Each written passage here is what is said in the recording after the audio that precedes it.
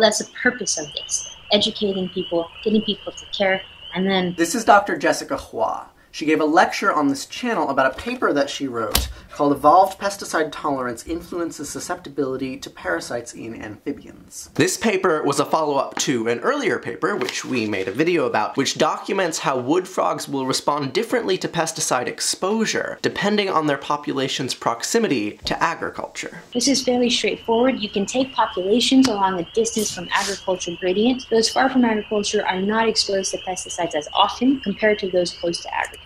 What the paper found is that populations living close to agriculture have higher baseline tolerance compared to populations living far from agriculture, and further that the degree of plasticity in pesticide response varied along an agricultural gradient. So, a frog which came from close to agriculture would show a high innate tolerance to pesticide, but that tolerance would not change very much, no matter what it was exposed to over its lifetime. In contrast, a frog which came from distant to agriculture would show a lower innate tolerance, but would show much greater plastic ability to develop tolerance over its lifetime if it were exposed to pesticides at low levels. So that was what the earlier paper showed. Some frogs had high tolerance, but low plasticity. Other frogs were less tolerant, but had high plasticity. And then, what this later paper tried to do is show how these patterns of tolerance and plasticity play into larger patterns of wood frog ecology. See, pesticides are not the only thing which threatens wood frogs. Specifically, there are two parasites, a trematode and a ranavirus, which might interact with the pesticide response in unusual ways.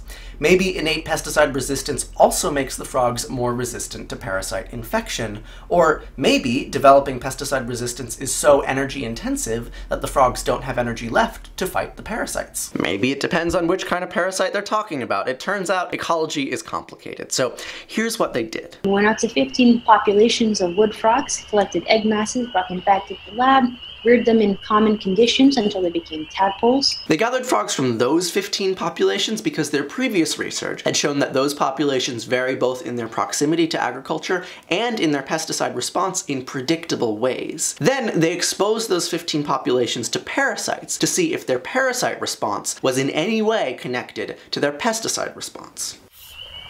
She exposed them to either 0 or 50 trematodes. She also exposed them to 0 or 10 to the third plaque-forming units of ranavirus. And the results they got were complicated. For trematodes, pesticide tolerance and parasite tolerance were correlated. Those that are pesticide tolerant also had the lowest trematode load. But for ranavirus, it was the opposite. Those tadpoles from populations that are pesticide tolerant also had higher viral loads. So how do we make sense of these diverging results? Well, the next step is to look at the wider ecology. See, wood frogs and ranavirus and trematodes are not the only creatures in this system. There are also snails. We think that one explanation for this is that those that were pesticide tolerant are from populations that are close to agriculture, which also experience a lot of nutrient input, which facilitate the snail. The snail is the first host of the parasite, so when you have more snails, you have more parasites. So it's possible that those that are tolerant to pesticides have also evolved tolerance to parasites because they're likely exposed to them more. So this would require another experiment, but her guess is that trematode exposure varies with agricultural proximity, while ranavirus exposure doesn't, because trematodes co-vary with snails, and snails are associated with agriculture.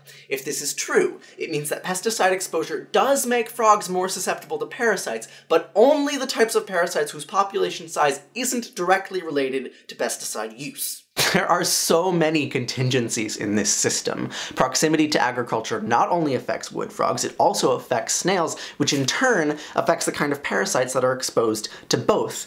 With so many variables mixed together, it's very difficult to predict how a change in one will impact all the rest. Rather than view these interactions as just hopelessly complex, I think that investigating these contingencies is the best way for us to understand just how interconnected the living world is. It often feels like the closer that you look at something, the more complicated it gets, and the less that you know. But with each of these studies about a plastic response here, a pesticide interaction there, the story that we can tell about the system as a whole becomes just a little bit richer, and our place within it becomes, maybe, just a little bit more clear. We're only just beginning.